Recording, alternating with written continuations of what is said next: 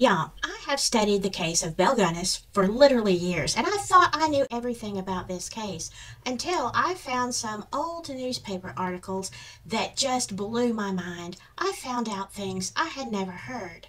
Things about our fire-starting poison princess, Belle Gunness. I mean, she really knew how to light up a room. Charming.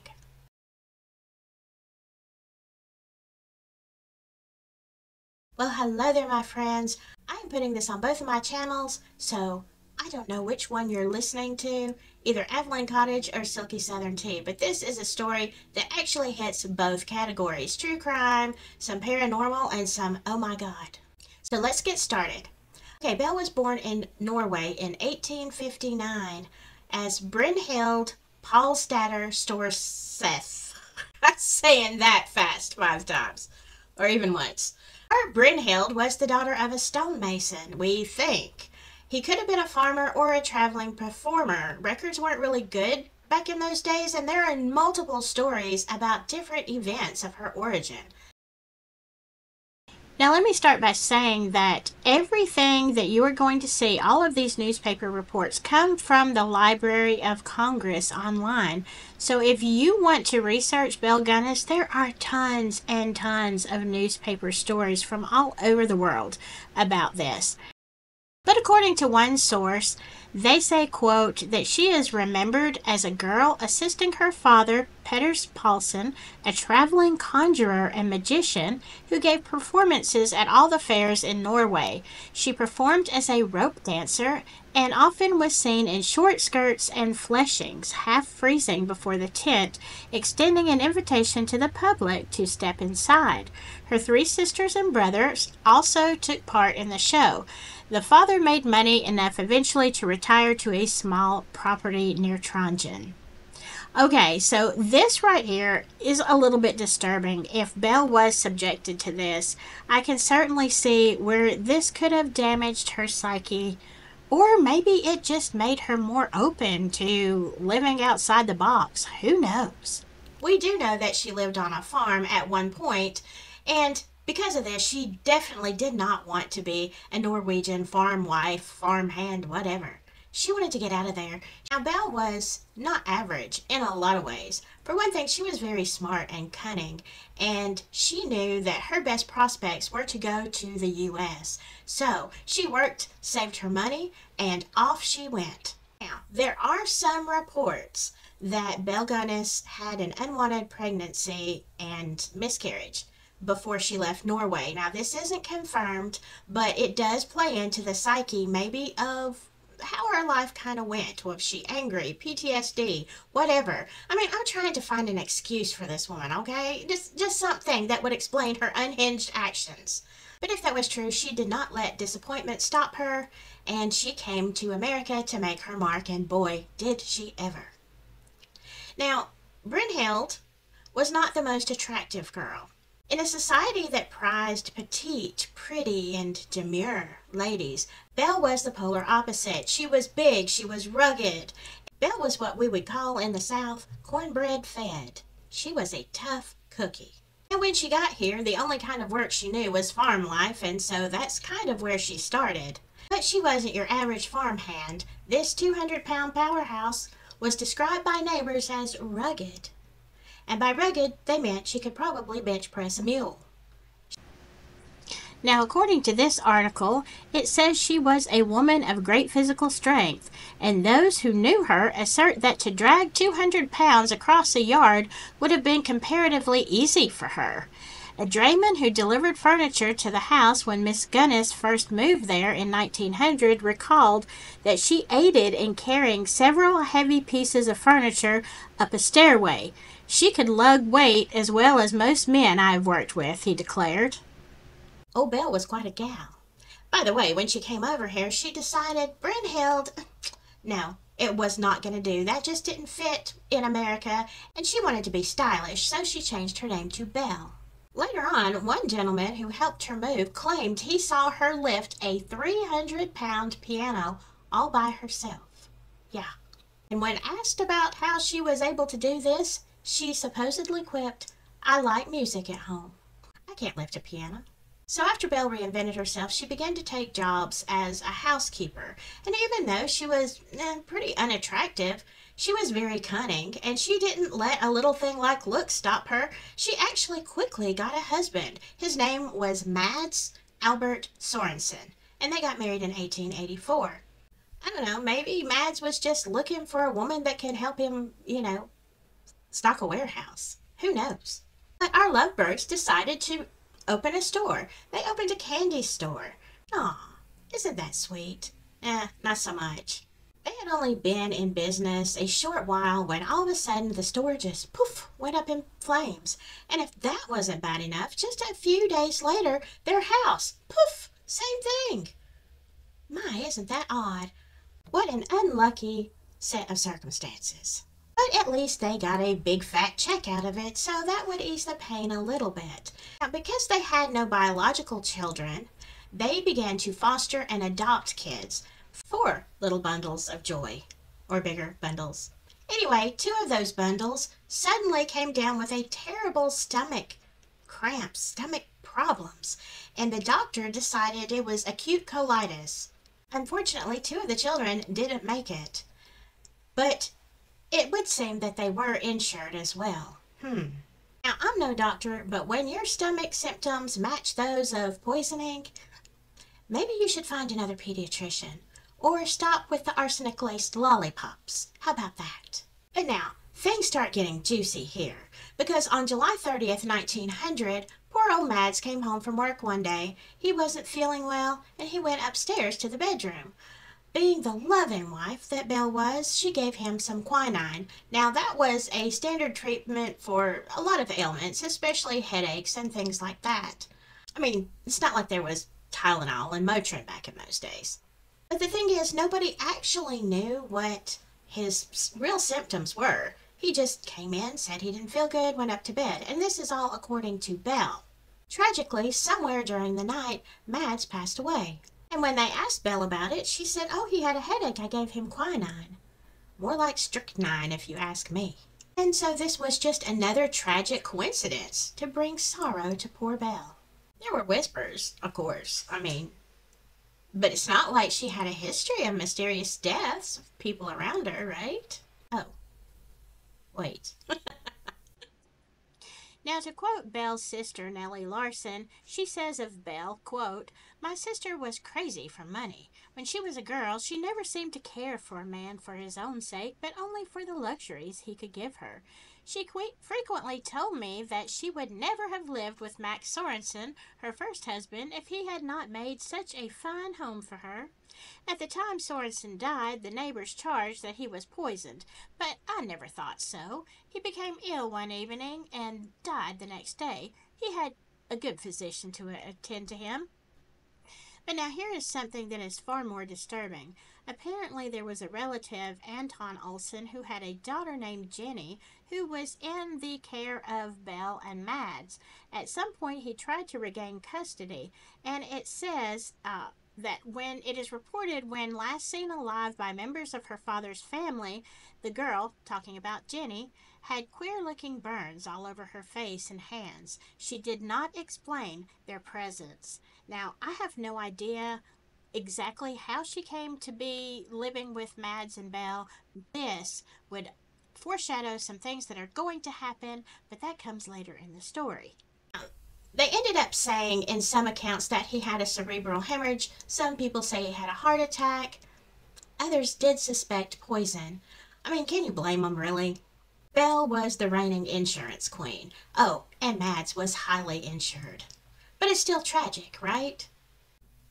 Well, now here is where it gets interesting. It would seem that Mads and Belle decided to change their life insurance, and they went from one company to another. Now, it just so happens that in between these 2 policies, there was one day that overlapped where they were double covered. Strangely, or luckily enough, this is the day that Mads decided to die. Yeah, what fortunate timing. So Belle and the kids could be taken care of. Very fortuitous. And our poor girl Belle, in the midst of grieving for her children and her husband, she headed on down to the insurance office and collected on both policies. Now we're talking about $150,000 in today's money.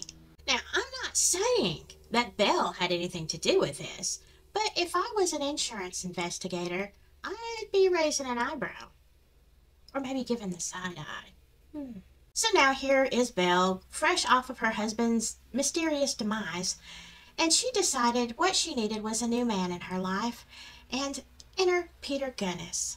Now, I don't know how she did this. I mean, girl had skills, let's be honest. They tied the knot in April of 1902, and as Peter was settling into wedded bliss, Belle, she was just getting started. Now, Peter had an infant daughter from a previous relationship. When they got married, that infant daughter passed away within the first week. I guess Belle decided she wasn't going to do a 2 a.m. feeding call. And Peter, I guess he didn't get the memo that living with Belle was hazardous to your health. Now, back in these days, infant deaths were not that uncommon, as were childhood deaths. I mean, deaths in general. There weren't antibiotics and things like that, and especially infants did have a high mortality rate, so it could have been passed off as just a tragedy if you didn't know Belle's history. Well, now, Peter Gunness was not going to be outdone by his infant daughter, so it wasn't too much longer before he himself joined the Oops, I Died club. Now, Belle's explanation for this was that it was a tragic accident with a sausage grinder. Yeah, she says that they were working one day and the sausage grinder was on the top shelf, and as Peter went to get it or something knocked the shelf, she's unsure, the sausage grinder came from the top shelf and hit him right in the skull with a blade. Killed him instantly. Now here's a safety lesson for you. Sausage grinders always go in the lower cabinets. Remember that. I mean, unless you want a cheap lobotomy. So, here is poor old Belle, widowed again for the second time. But she was always a pillar of strength, and she managed to dry up her crocodile tears and head on down to the insurance office once again. I mean, it's tragic, but a girl's gotta eat, right? So with only the insurance money to keep her warm in her deep grief, she decided to invest in a farm in Porte, Indiana. Now, she probably needed something to take her mind off of all these tragedies, and because of the number of deaths surrounding her, I imagine she needed to get out of Dodge as well. So she packed up her daughters, Myrtle and Lucy, and also Jenny, who was a foster daughter at the time, and they all headed to Porte. Belle had picked a 48-acre farm out in the middle of nowhere. Now, one thing that was interesting about this farm that she chose, the house had formerly been known as a house of ill repute. You know, wink, wink. The ladies of the evening liked to entertain there. Now, I'm just thinking no self-respecting female would buy such a place, right? With such a reputation. Oh, but Belle didn't mind, because I think she had gotten some inspiration with maybe a slightly different and darker twist.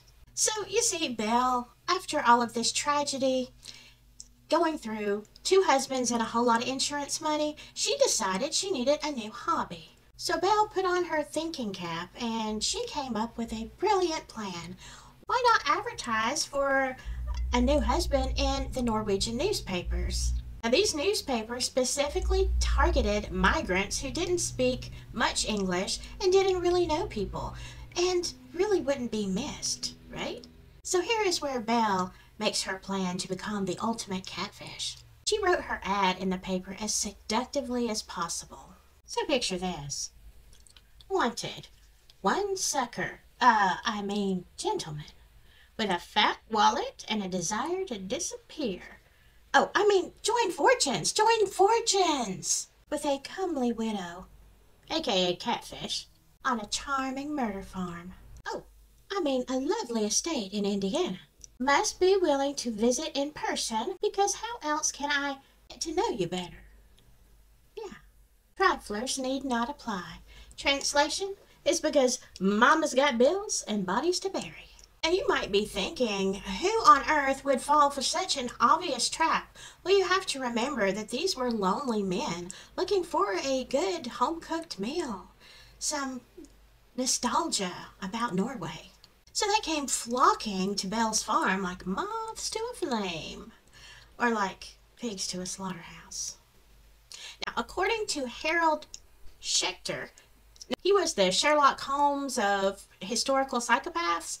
He said that our dear Belle wasn't just your average farmhouse femme fatale. Oh, no, no. She was a regular Machiavelli.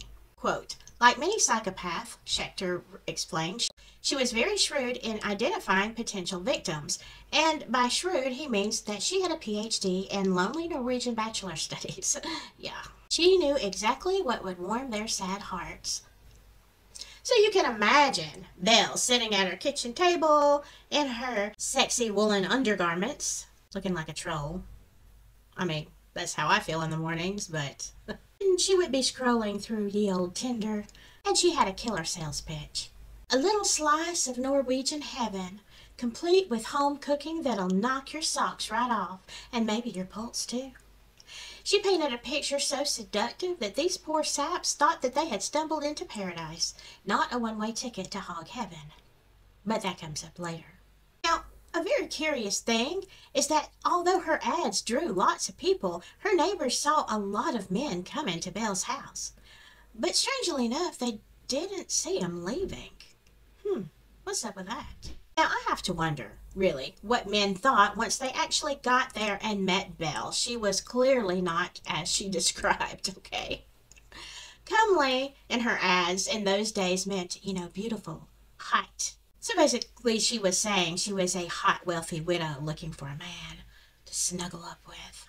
But here is how the people of LaPorte, Indiana, her neighbors and acquaintances, actually described Belle according to a newspaper article. Y'all, this is horrible. Mrs. Gunness was a fat, coarse-featured woman who stood about 5'7" and weighed about 220 pounds. She had a big, heavy head. My God. A mop of coarse hair of a muddy brown. Little eyes that just missed being black. Huge hands, but feet grotesquely small for the burden they had to support. Everybody who knew her agrees that she was far from attractive. Most of her acquaintances describe her as repulsive. Some of their neighbors go further than that. Quote, more a devil than a woman, is the way William Desline puts it. And he ought to know because his farm is next to the Gunness place. My God, can you imagine being described in the newspapers like that? That is brutal. So we can see that they probably didn't find her physically appealing when they got there, but she could cook, I guess. And she made them believe that she was desperately in love with them. And this is all in the letters leading up to them meeting.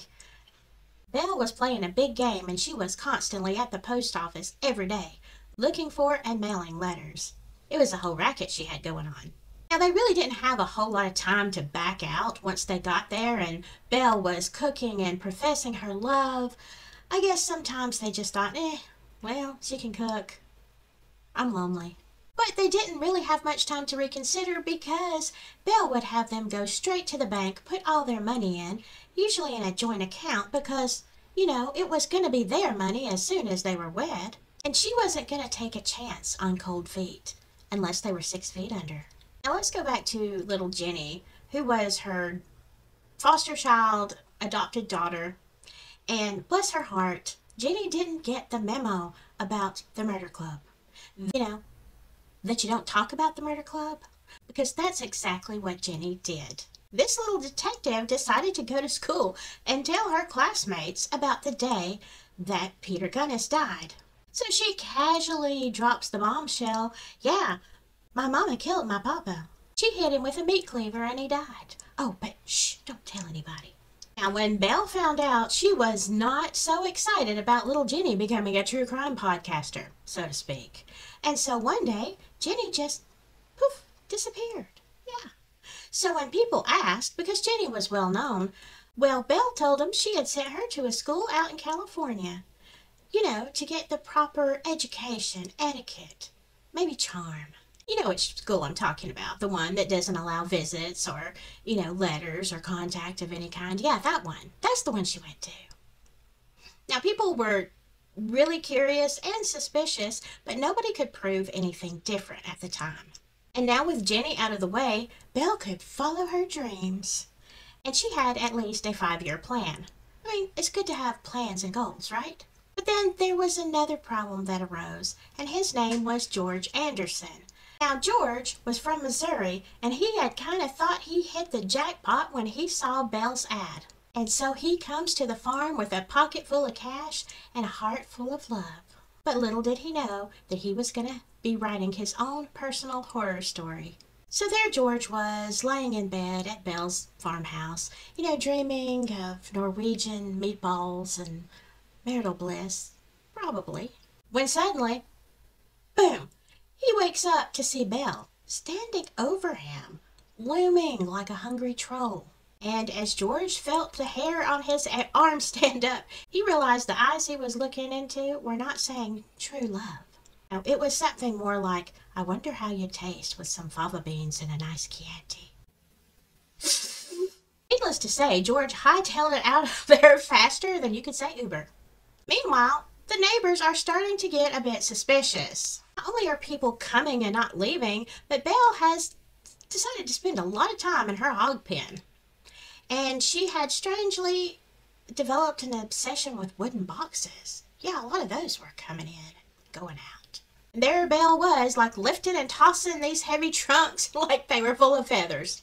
As we'll see later, there is a whole nother story about these boxes, and it's not exactly what you might think. Now, another concern the neighbor had were these visiting cousins. Belle always had cousins coming over to stay at the farm. Now, according to the neighbors, it was like a revolving door. There was at least one man a week. Yeah, a week. They came from Kansas, South Dakota, Wisconsin, Chicago. She had men coming in from everywhere. Again, girl got skills. But now here is the cherry on top of this murder Sunday. Belle was always careful to keep the kids away from the cousins, because that's natural for a family reunion, isn't it? Oh, I don't know. I guess it depends on your family. So by now it is 1906, and our dear Belle wasn't content with the already impressive body count she had, and she decides she needs another victim for her collection. So enter Andrew, I hope I say this right, Helgeline,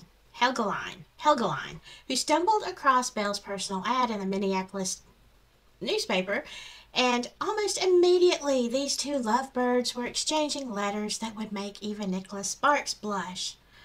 Belle, she was quite the smooth talker, and she wrote to Andrew saying, "We shall be so happy once you get here. My heart beats in wild rapture for you. My Andrew, I love you." But then, in a twist that should have sent Andrew heading for the hills, she added, "Come prepared to stay forever."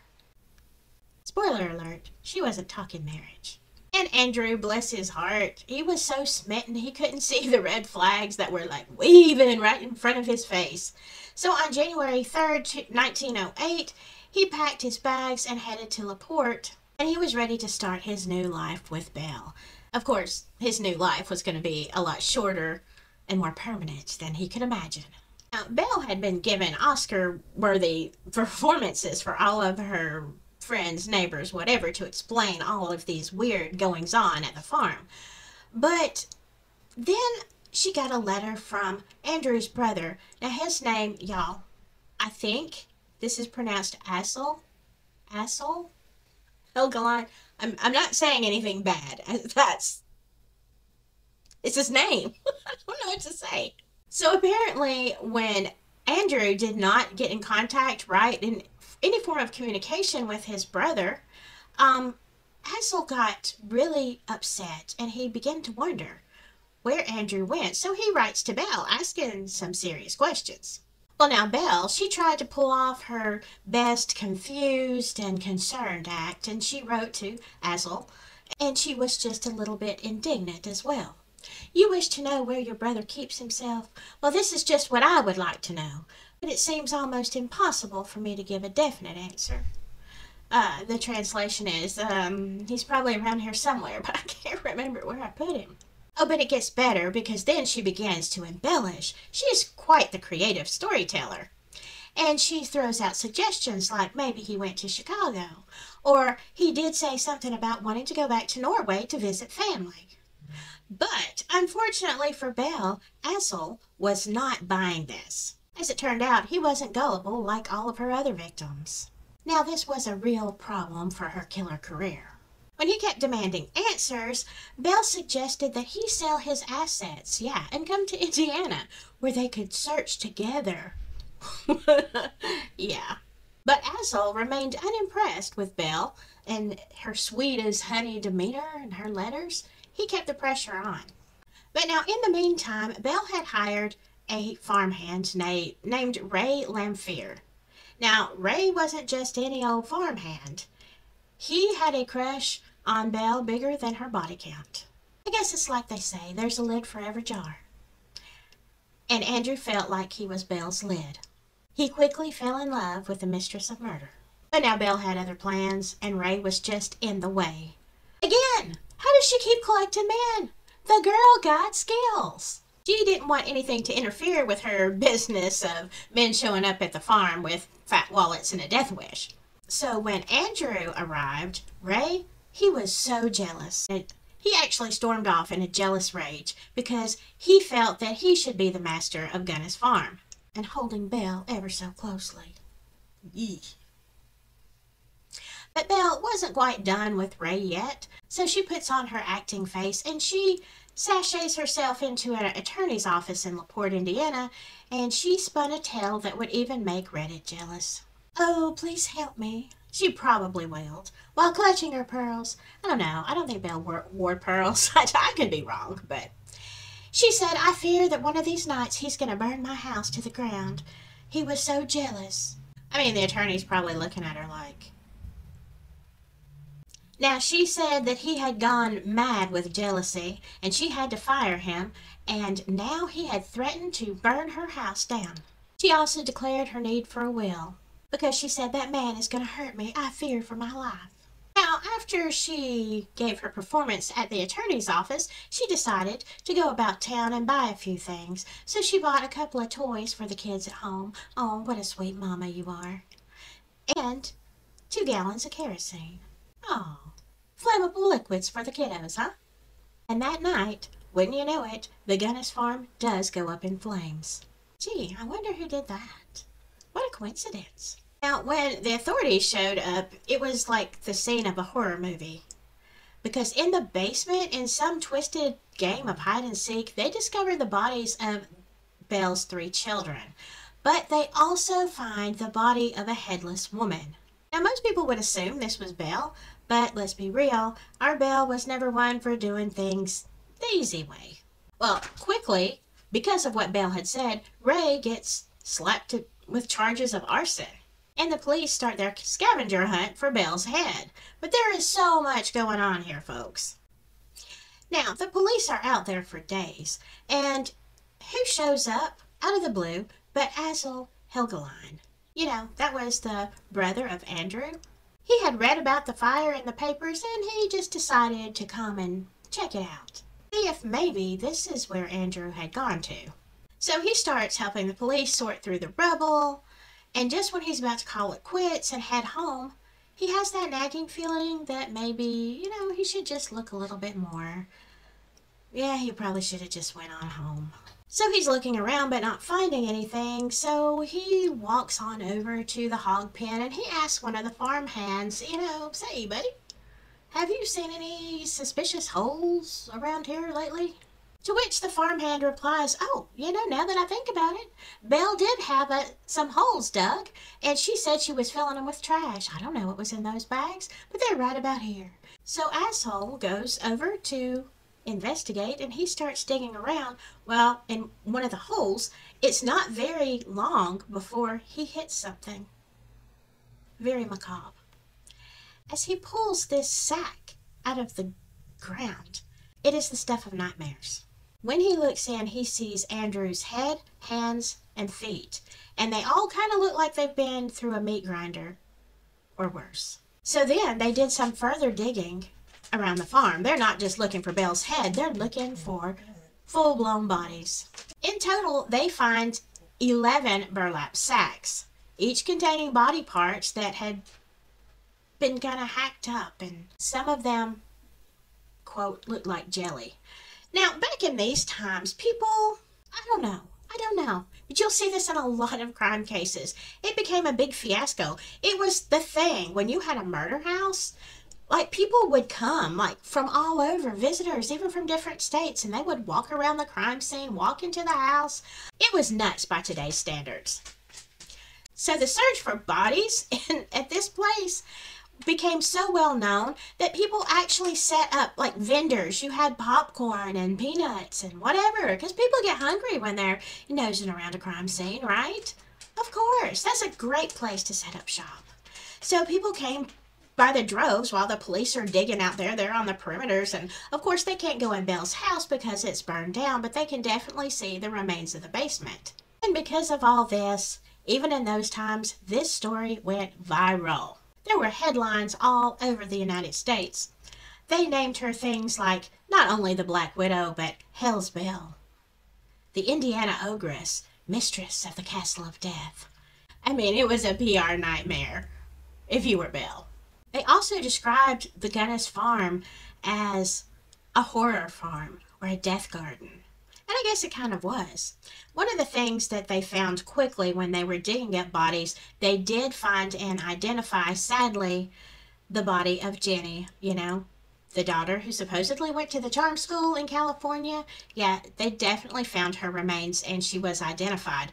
Now, there were so many bodies and pieces of bodies, and you have to think DNA was not a thing back then. So, they kind of just assumed pieces went together. I mean, if they could. They were scattered all over the place, and to be honest, nobody really knows how many bodies were out there and how many bodies may still be somewhere on the land.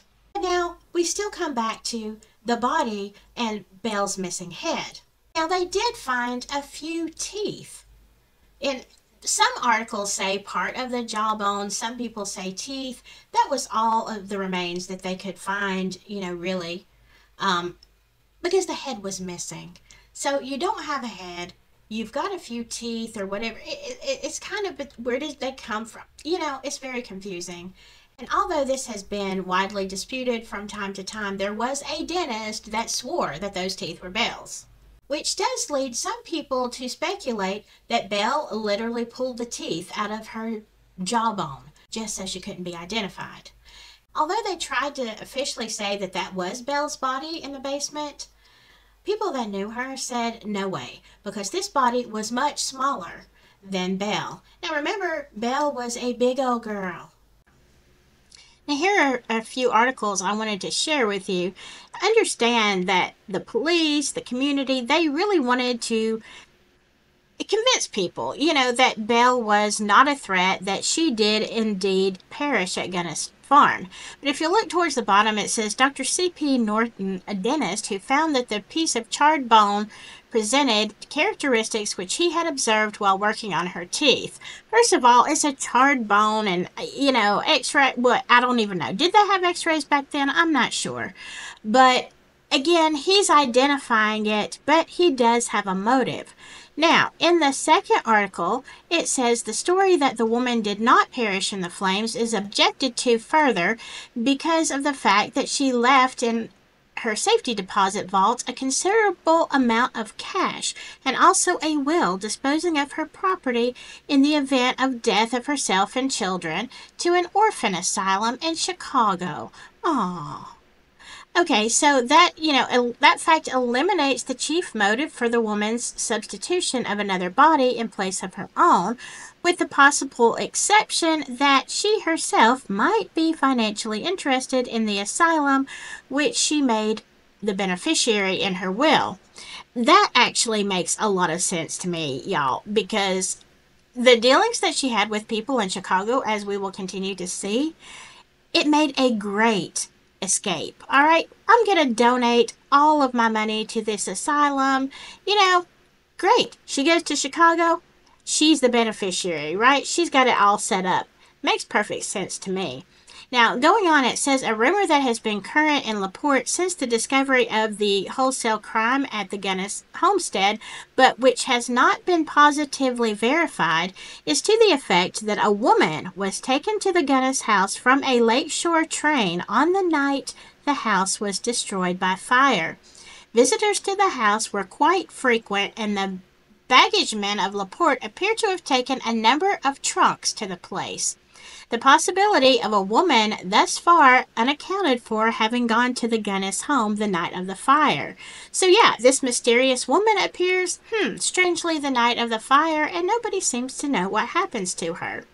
Now, in the last article, it says attorneys for the defense of Ray Lamphere, charged with the murder of Belle Gunness, said that and her 3 children are in receipt of a letter from a man in Arkansas whose identity they refuse to divulge, but who formerly lived in Marshall County, this state, who states that Mrs. Gunness escaped in men's clothing and that on May 6th, 5 days after she is alleged to have been burned to death, he greeted a letter from her. He says he will produce this letter and give the evidence. So once again, I mean, it makes perfect sense to me that Belle, dressed in men's clothes, she could certainly have passed for a man and, got on out of there. What do y'all think? So it would definitely cause concern if the body that they find without the head is much smaller. Now, there were a lot of rumors from people that had come up missing in Chicago, and there was also a new woman that had come to the farm seeking work who they're not really sure if she made it. She was supposed to come, and then all of a sudden you got this body with no head. It just seems pretty sus and convenient to me. Now here's an article that solidifies to me that the body they found is not Belle Gunness. According to Dr. H.H. Long, one of the physicians who performed the autopsy on the body, okay, if you'll go down to the bottom of that column, it says the body at the morgue is not that of Mrs. Gunness because it is not correctly proportioned. It is that of a rather plump woman of the same general contour of Mrs. Gunness, but weighing between 150 and 160 pounds. Mrs. Gunness weighed fully 225 pounds. The arm that was burned off and found beside the body is well formed. The fingers show evidence of careful manicuring, and that was something that Mrs. Gunness knew nothing about. Basing my statements on the statistics and figures of the eminent physicians of this country and Great Britain, I find that the body at the morgue is almost 5 inches shorter than the body of Mrs. Gunness would be under similar circumstances. The fire would, of course, cause the body to lose weight, but the general physical outline of the woman would remain. Now listen to this. Mrs. Gunness was a woman of unusual appearance. She was large, bony, powerful looking, with square jaws and black eyes. She was a woman who would attract attention anywhere from a lack of womanly characteristics. She wore a large fur coat during the winter, and her long strides, together with her remarkable countenance and her really vicious appearance, gave her an aspect that was almost terrifying. Oh, isn't that nice? Now let's go back to Ray Lamphere. He gets slapped with the arson charge, but they couldn't pin the murder on him. But it was kind of like charging Al Capone with tax evasion, Sure, he did it, but we all know that's not the real crime here. Now, this story does go into some depth. At one point, Ray was in the company of a black female, and he blamed her for the murder, arson, whatever, the crimes that happened at the Gunness farm. But as it turned out, once they investigated her, they said, no way, she is not. She was found not guilty, public opinion, whatever. She wasn't involved. So it all fell back on Ray. All they really knew is that he probably did burn the farm down, and for that, he does go to jail. And unfortunately, he spends what little is left of his life in jail. But he does have a deathbed confession. According to Ray, Belle had quite the system going. She would spike people's coffee because apparently her cooking wasn't deadly enough on its own. And then she would also, in the head, because if the coffee didn't work, that definitely would. And then she would play butcher. Now, according to Ray, his job was to do the planting. And here I thought gardening was a relaxing hobby. All of this sort of ruse is very reminiscent of the Bloody Benders. You know, that was just a few states away. Like, it's kind of crazy. It's the same operation, sort of, right? You get lured in, you're fed, you're gone. But now things get really, really juicy. Because with Ray in the slammer for arson, people are still wondering, did Belle really bite the dust or did she escape? It was kind of a legend. What happened?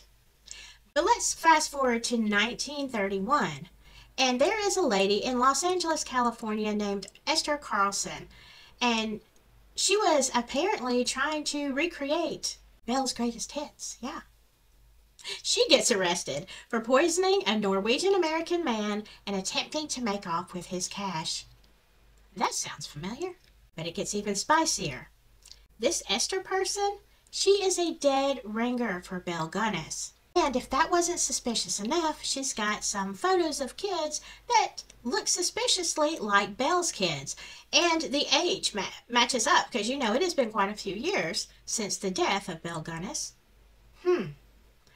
Esther is the same age. Matches the description, looks a lot like Belle Gunness. I mean, what are the odds? But unfortunately, before we could get any answers as to whether Esther could possibly be Belle Gunness, she was in jail waiting for trial when she decides to pass away from tuberculosis. Oh, man, how convenient. So let's fast forward even further, because now we have DNA, right? And so they find some old letters that Belle licked when she was sending them, and they thought, we can get some trace DNA off of there. Let's see. I'm not sure if they were trying to compare them with Esther's or with somebody else, or I don't know. But they were trying to get the DNA to say for sure whether she died. Unfortunately, even with our best techniques, they could not determine if it was Belle Gunness or not. So, like, did she leave and sip Mai Tais on a beach somewhere, you know, until she decided to start her Lonely Hearts column again? I don't know. Or did she actually pass away in the farmhouse fire? Now, I'm going to say no. I'm going to say no. And here's the reason. Because no matter what happened to Belle, there is literally no reason, if Ray was the perpetrator, as Belle said, for him to decapitate her, okay? If he was just jealous and wanted her gone and you know, whatever. I mean, just torch the place, right? Why would someone take the head of another person, especially if, let's say it was a family or friend of a victim that, you know, got a clue? You would want her to be identified. So the fact that she could not possibly be identified according to the methods back in those days, and people said that wasn't her body, I think it was a plan, a very well thought out plan by Belle, because everything was kind of coming down on her at one time. Let's look at some stuff that happened. When you start looking at old newspapers and other theories, you will find that Belle was actually involved in some nefarious potential trafficking. Now, according to this article, it says authorities have become more thoroughly possessed of the idea that the woman may have been acting as a murder fence, disposing of the victims of others whose bodies were shipped to her from Chicago, that she might bury them with the corpses of her own individual murder mill. The evidence adduced from draymen who brought the heavy trunks and boxes to the Gunness home lends color to this view. So basically it goes on to say that she would get trunks in marked with things like potatoes and wallpaper, but it's strange, they always had to bring them through the cellar, and she acted very suspiciously. Now, on further investigation, I will tell you that there was a lot of suspicion of trafficking of people as well. Secretaries, people who answered all kinds of ads, and it kind of suggested that Belle was in collusion with nefarious people from Chicago, as they were all in the murder business. Now, also, it got so bad at this point in Chicago that they shut down for a time period all of the ads that were marital, okay? Because there were so many people disappearing from Chicago. Now, however, I wonder if they did turn up anonymously in LaPorte, Indiana. We will never know the full extent to Belle's dealings, but I'm pretty sure this is what was going on. So you see, Belle seemed to have a whole business going. It wasn't just personal.